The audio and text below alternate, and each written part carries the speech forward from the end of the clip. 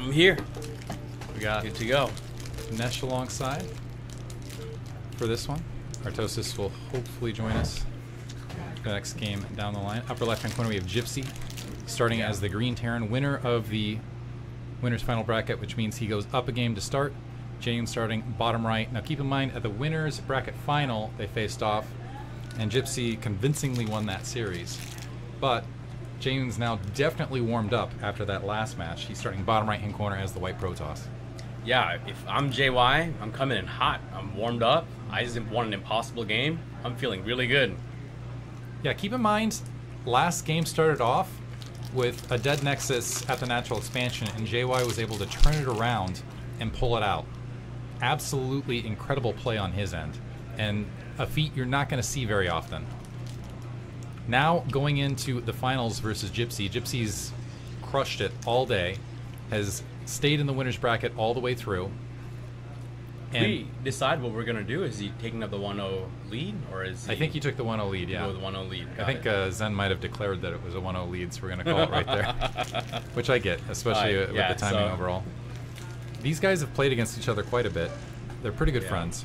And there are the top players for each respective race in North America right now. Yeah, arguably. I think the only person I can think that could contest that, maybe Boa, maybe Dragon right this second.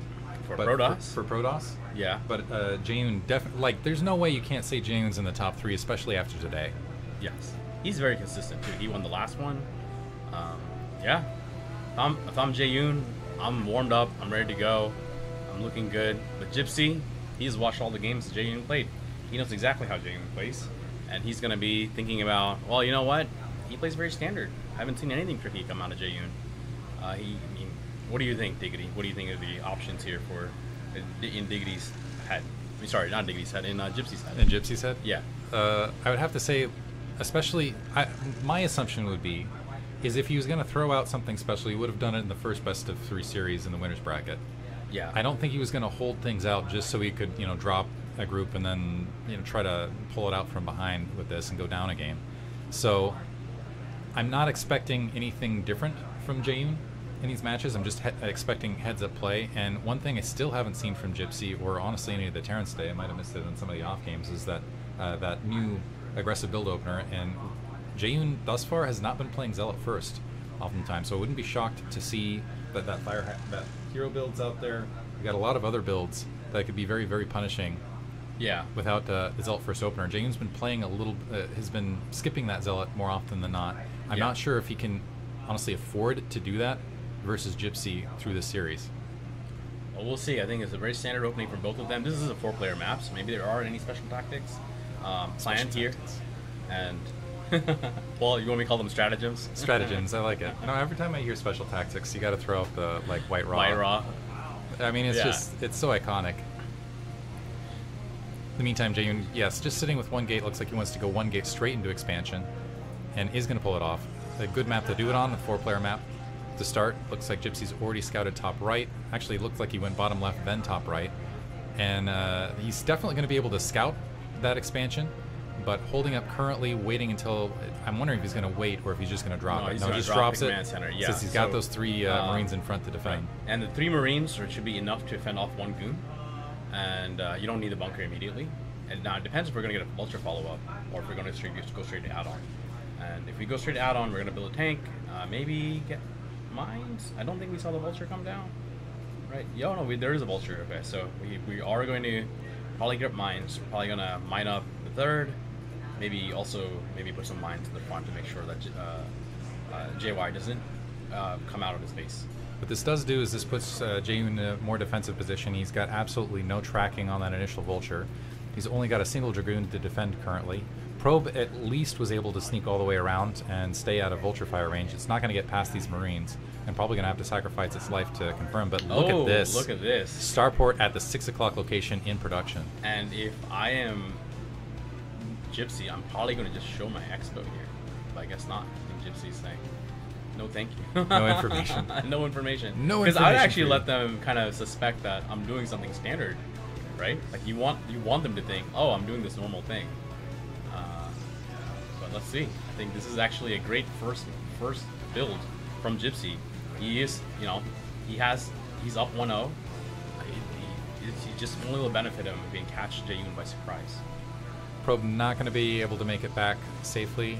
Vulture picking it off. The Dragoon's going to try to march forward and get some disruption, but pull back. Here's the thing: is Gypsy doesn't want to draw too much attention this direction. Looks like the Dragoon currently checking. This is kind of an interesting play. So Jaeyun trying to stage this Dragoon forward to deny a Vulture mine of his third, and is going to feel like, okay, happy, sweet, I've got that third in a position, and that might trigger, but that I'm wondering if this is going to trigger something in his head. Okay, he is giving me an opportunity to maybe grab that extra third. This is how Jaeyun likes to play, but it is very likely going to close the noose with the trap, because we've already got a couple Vultures out in position. He's dropping that third. That's going to make that defense off that drop all the more difficult. Well, it's also going to get a little bit... He's going to have more time to react when he sees the dropship go through the Nexus. It all depends on the path that Gypsy's going to take the dropship. Most likely he's going to go from 6 o'clock to 5 o'clock. A lot of territory to cover. Moving forward, covering that mine. I also wonder if Jaeyun smells something's up, considering how passive Gypsy's been playing through the stage. He's going to wander in. He sees no additional factories, and just, no armory as well. This has to be sending alarm bells someplace. Yeah, there we go. I think 6:30 is a magic time that would get into Artos' base. It's a magic time. Magic time is damage time or go-go time. So we got one Dragoon back towards the main. We got two near that gateway. This probe line still somewhat exposed. Think we caught it. No, we did catch it. There we go. I think. So Jaeyun actually able to shut this down pretty rapidly. And the mines have already been expended. So the Vulture's actually diving in and just getting wiped out immediately. That was just a donation of several minerals. Looks like some scattering into the natural expansion. Yeah. Got a few, looks like 3 kills on that Vulture. But not a massive win, and I don't think it was worth that starport investment. But maybe we're going fast upgrades. I think there might be an armory out somewhere. Yeah, we're going to go fast upgrades. It's going to be the 2-1's going to hit even faster. We might have 2-1 by the 11-minute mark. With that, unit's going to hit pretty hard.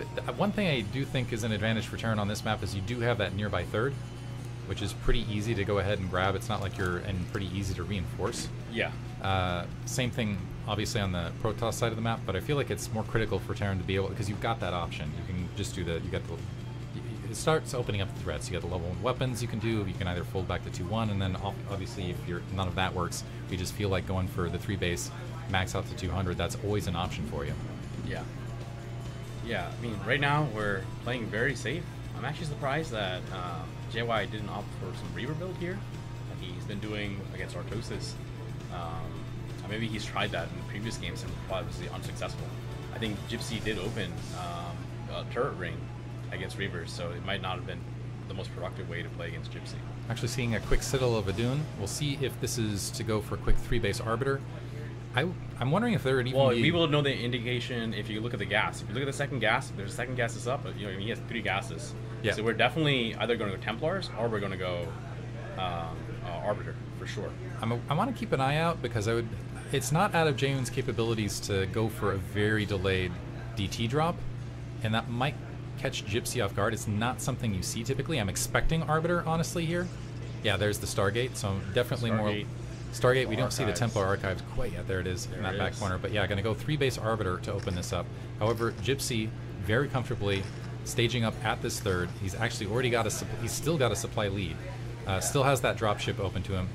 +1 weapons is going to finish in not too long. Do we have a science facility? I think that is a good question. Not seeing it anywhere yet. Well, it's getting pretty close. I feel like now will be the time. I guess he might have skipped it. So we're not...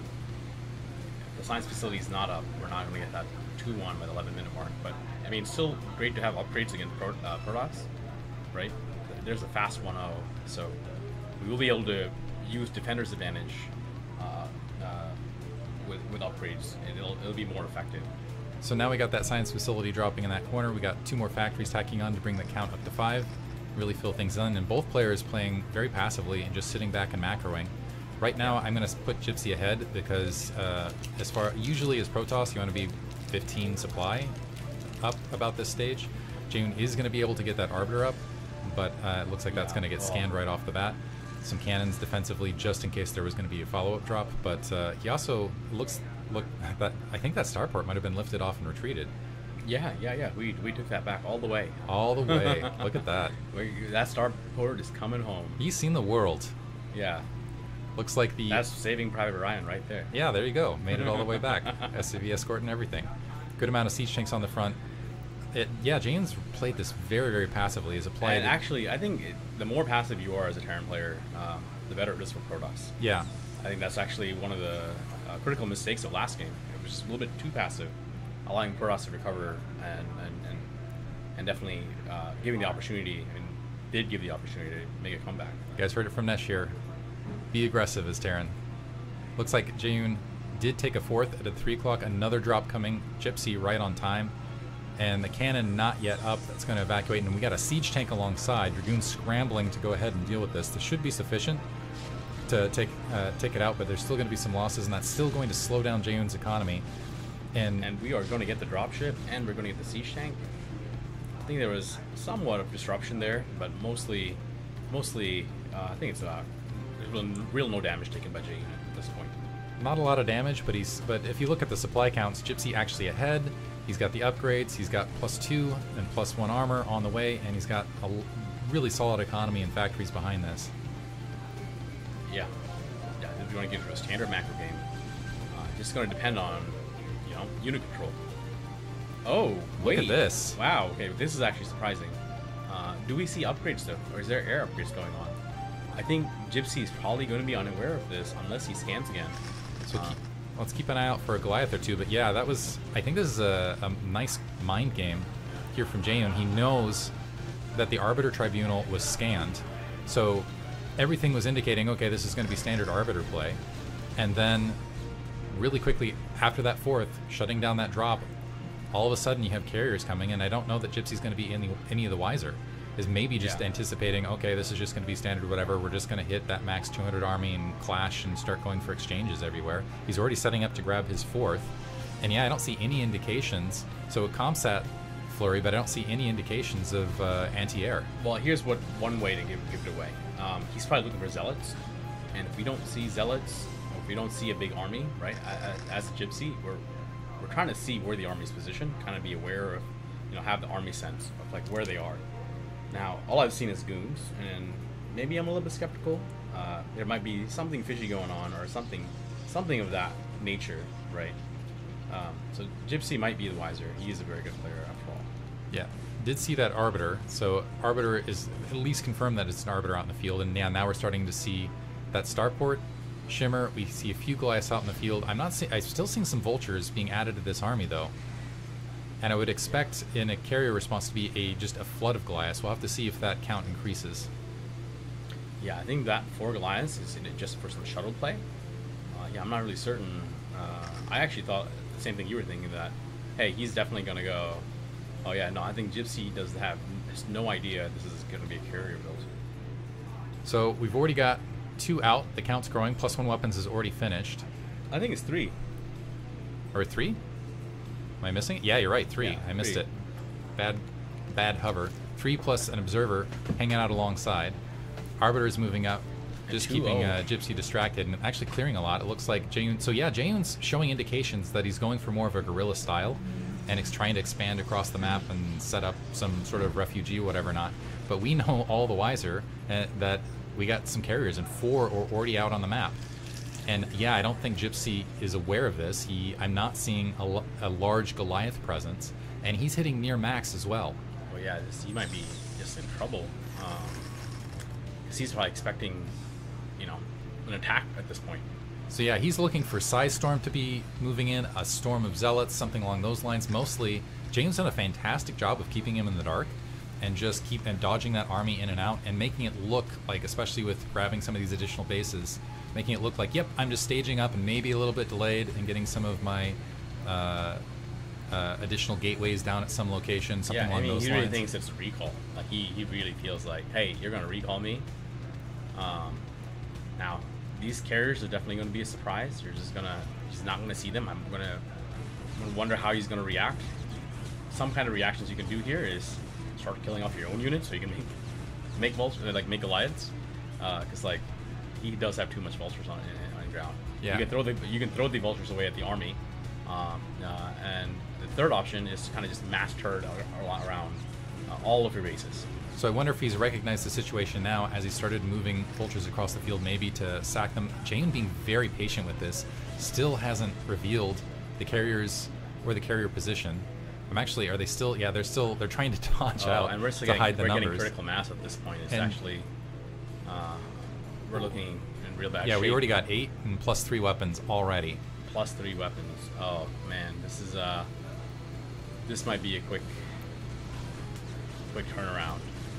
So Gypsy now grabbing that 12 o'clock location and still seen no sniff of a Jaeyun army. He's moving the majority of his army. He's playing the standard of like, yeah, I gotta wipe a base out at the top right. I don't know that he's recognized the situation.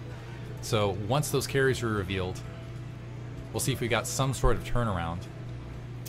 I've seen that we do have science vessels and EMP, so that'll definitely help here. But yeah, he's got very, very minimal anti-air altogether. Yeah. So once these carriers engage, I guarantee it's going to be a huge shock for Gypsy. Yeah, and I'll see if that science vessel gets picked off. I think yeah, this is it. This is the moment that we've been waiting for. Let's see what the response is. Gypsy realizes, oh man, we're in deep trouble right now. All these carriers, they basically came out of nowhere. The ground army is not engaging any tanks.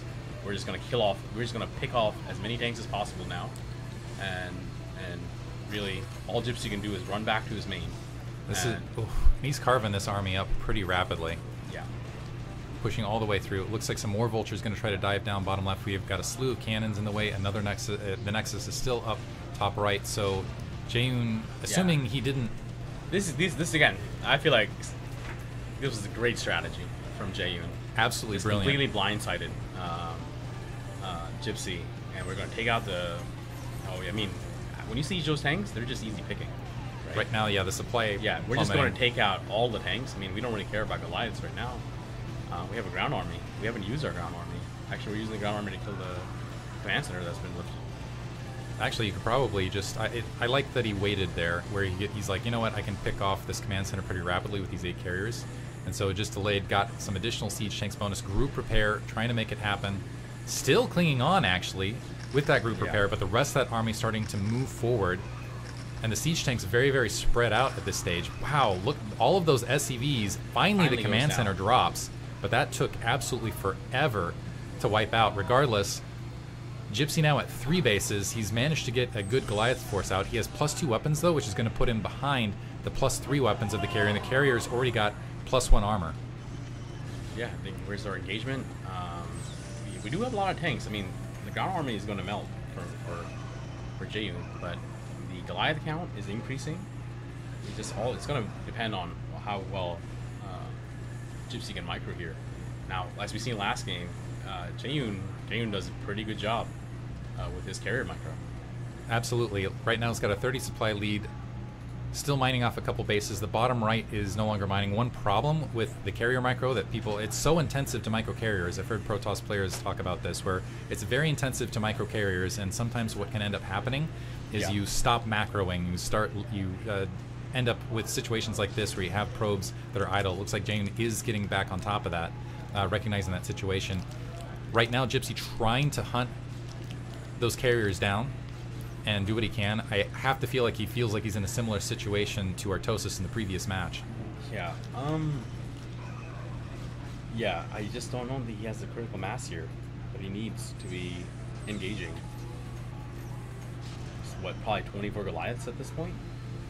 So probably need 36, 48. We need 12 siege tanks. I just don't think this is a good idea chasing the ground army. However, it might be that Jaeyun has too many probes. I don't know where all the supply is. Yeah, it looks like most of his supply might be in probes across these bases.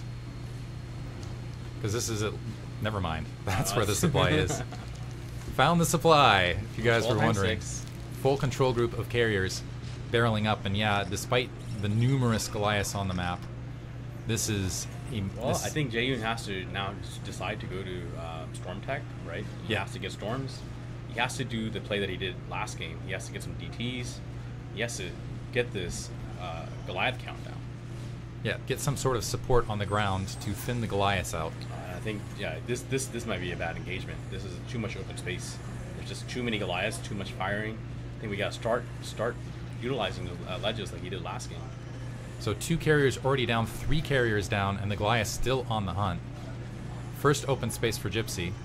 12 o'clock base is just getting established. I'm waiting for Jaeyun to swing that direction, because even with the Goliath's presence there, could swing that direction, take it out pretty rapidly. And if it comes into this, basically it comes down to how can you force Gypsy to starve out on the bases, because he's looks like he's focusing on the interceptors. He's not allowing. Oh, this might not be great. Nope. He realizes he might have caught himself a little bit trapped. And there you go. Gypsy is 6 carriers, 5 carriers, 4 maybe, 4. Come on, you can do it. And there we go, 4 carriers. Suddenly, this game is suddenly shifted, right? This is actually pretty amazing. Amazing from Gypsy. His control is just so good. Yeah, usually you see a situation where you get 12 carriers in the air and that's GG. It's done with. But he's staying at it. He's sneaking in expansion bottom left. He's mined out at his main. He's mined out at his natural expansion. The 9 o'clock is still running. He still is running at his 3rd. He's grabbed the 12 o'clock, but hasn't been able to get SCVs out that direction. Jaeyun's still at max supply, but Jaeyun's running on a lot of bases.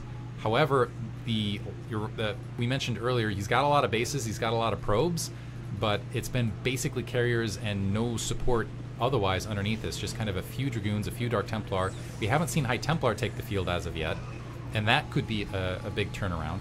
But Gypsy all of a sudden has managed to pick off a good amount of carriers. He's dropped the count from a full control group now to half a control group.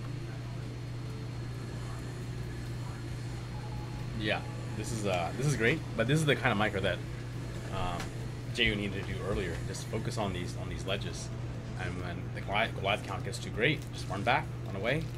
I definitely think he needs Templars. And he really needs to hold this army back. It's starting to careen on 2 critical bases here, bottom left, for Jaeyun. Gypsy, and I don't even think he realizes that Gypsy set up shop at that nearby 3rd base. Dark Templar is really doing some work sneaking in here, forcing a lot of that comsats, and it's really beneficial to do that. That's a trade that you can take. One siege tank for 1 Dark Templar. That's actually pretty great. It's a trade you can take, forcing a lift off of the 12 o'clock, and the other advantage of it is it forces down a lot of comsat, which means you have less comsat to start spotting and sniping those carriers. Yeah, now I'm not sure about this engagement from Gypsy, but I guess he has to do something to save his expansion. Gypsy after flipping it and starting to play more Protoss style, recognizing that carriers are slow units and it takes him a really long time to get out there. So he has a command center top left. He's got a sneaky one here bottom left. He's lifted off the 12 o'clock. He's going to try to redrop that and just basically make sure that he stays alive and play. I think Gypsy's doing it, man. Play the war of attrition. He's doing it. I think he's hitting the critical mass that he needs. He has the carrier count low. He's syncing up with his arbiter. What was that, 10 carriers? He has an arbiter. He's going to knock out this expansion. He's just going to focus on interceptors. He's going to focus on interceptors. Get the interceptor count low, take out this expansion, move on to the next base. Don't really try to engage Protoss. Right? I think the missing key for Jaeyun right now is the Storm. I think he needs Storm to be in these battles. Otherwise, it's additional comsats finally coming out, picking off that Dark Templar. But yeah, the 3rd base looks like it's going to get taken out. And natural expansion's gone.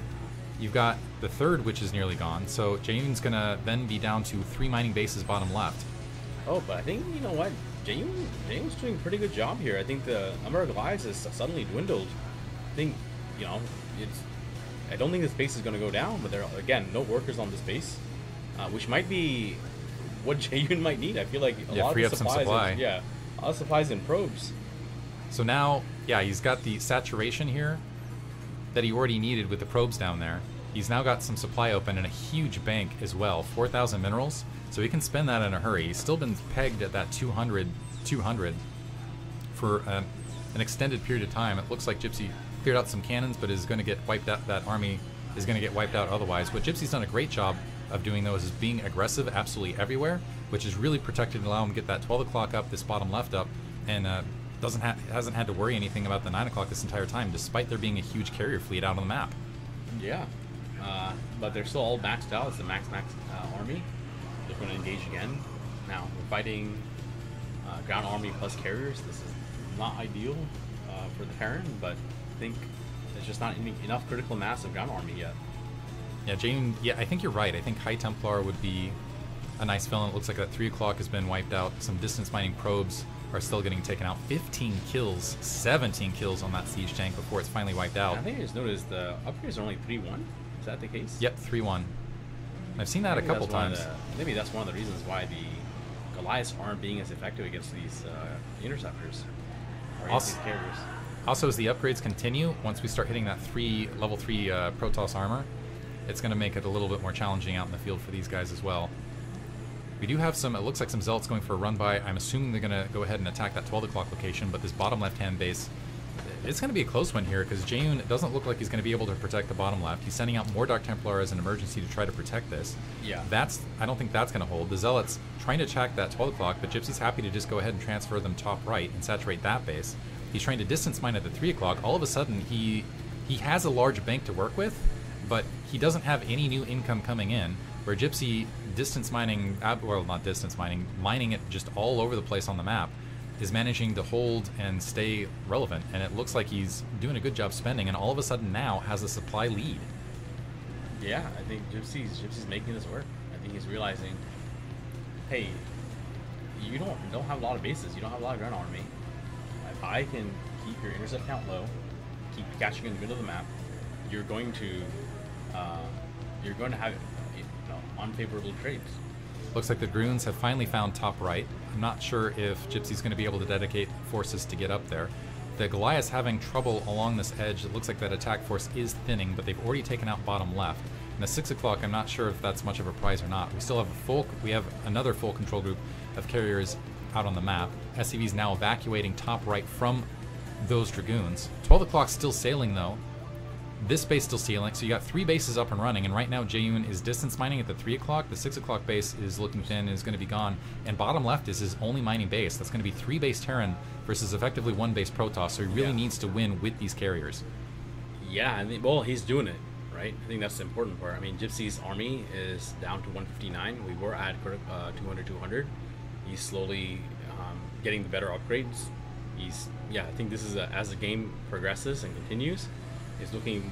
I mean, it really depends on how he's going to get this next base. I think there is going to be a point after doing all this damage that Jaeyun's going to need another base. Exactly, and I'm wondering if he's thinking of moving into this one once he evicts right there. It looks like some probes making their way cross map already. Yeah. And yeah, it looks like the Goliath count really plummeting. Jaeyun all of a sudden with a 20 supply lead, some siege tanks moving up. They are going to catch some probes mid-map. Well, it looks like Jaeyun's going to no, maybe not going to let them go, trying to regather. Not a lot of Goliaths here. And it does feel like the momentum has suddenly shifted despite being down a lot of bases. Jaeyun's been able to gather up the Dragoons, engaging against the siege tanks, and there, too many carriers. Gypsy GG's. Gypsy calls it. So the gambit pays off. Jaeyun with a brilliant play at the start, showing Arbiter Tech, and then switching straight out to carriers. And Gypsy falling for the ruse and getting caught off guard.